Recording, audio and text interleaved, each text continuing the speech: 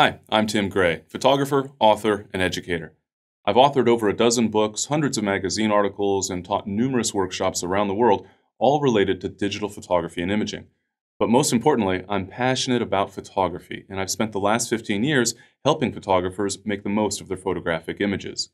One of the great tools available to photographers is Adobe Photoshop Elements, which provides powerful capabilities for organizing, optimizing, and sharing your images.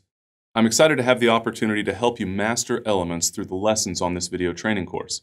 In these lessons, I'll share my real-world experience using Adobe Photoshop Elements, presenting in a way that follows a logical photographic workflow. I'll start with an overview of Elements so you can be familiar with how it's organized and how it works, as well as how to configure it so it's best suited for your particular workflow.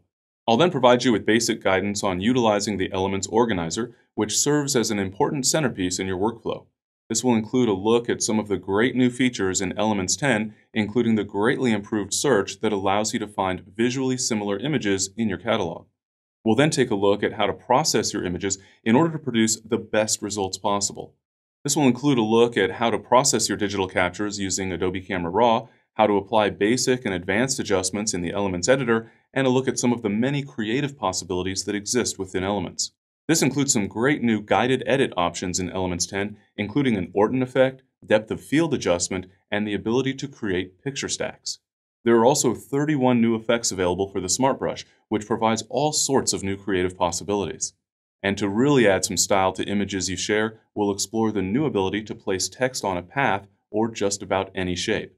I'll also guide you through a variety of ways you can quickly and easily share your images using Elements. This will include methods for sharing your images online, via email, and through printed output.